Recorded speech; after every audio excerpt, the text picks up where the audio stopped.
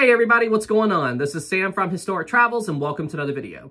Okay guys, so hey, this video is just a real quick follow-up / response video to a video that I made a couple of weeks ago where I discussed the whole where people argued on if or if not the Titanic actually broke in half during the final stages of the sinking. For those of you who haven't watched that video yet, I would encourage you to do so, and there is a link to that video in the description below, so feel free to go and watch that. But the basics of that video are this. In that video, we talked about how before the wreck of the Titanic had been found, people were arguing like crazy on if or if not the Titanic broke in half. And this debate continued all the way up until the wreck of the ship was eventually found.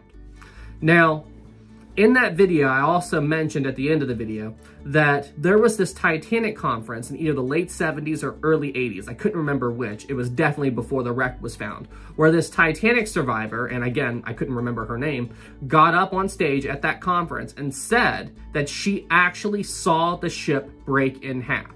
And then after she stepped off the stage, I kid you not, some young Titanic historian who wasn't even alive when the ship sank, got up and said, no, you did not see the ship break in half. It was just an illusion because the funnel had fell. I mean, a guy who wasn't even alive when it happened is sitting there telling a survivor why her memory is wrong and why she didn't see this and blah, blah, blah, blah, blah. And I mean, it's just, it makes me so mad that I can't even how disrespectful can you be? Come on.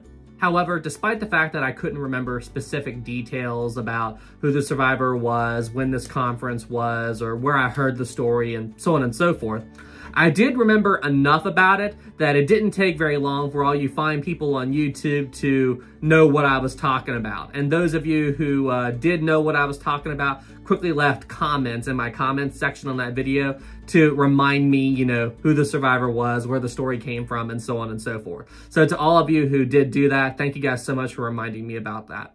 And what I thought I would do for this follow-up video is share with all of you people here on YouTube who that survivor was, when this conference happened, and the specifics of this story. So that's what I'm doing today. Now, as it turned out, the place where I had originally heard this story was from a documentary that James Cameron released in the year 2012 for the 100th anniversary of the sinking of the Titanic.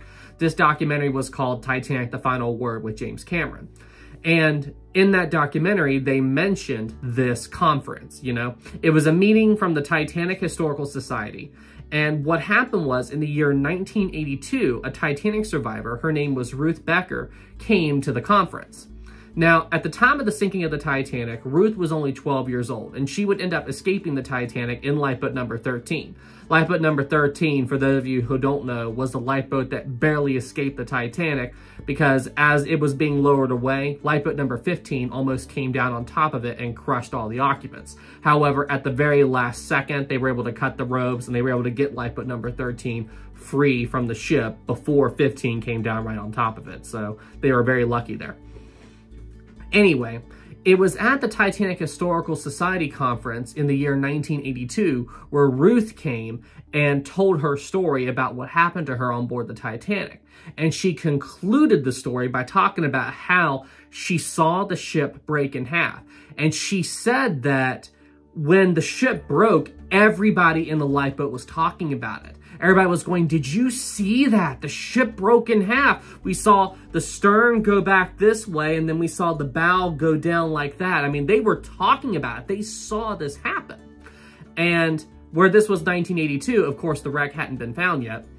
And then after she was done talking, this is when this quote-unquote Titanic historian got up on stage and took the microphone and basically talked down to her in front of everyone there and told her, no, it was just an illusion. You didn't really see the Titanic break in half and all this other nonsense. I mean, I really wish she would have just taken the microphone back and yelled at the guy and said, excuse me, were you there? And they basically say this in the James Cameron documentary as well. And I mean, just the sheer amount of disrespect.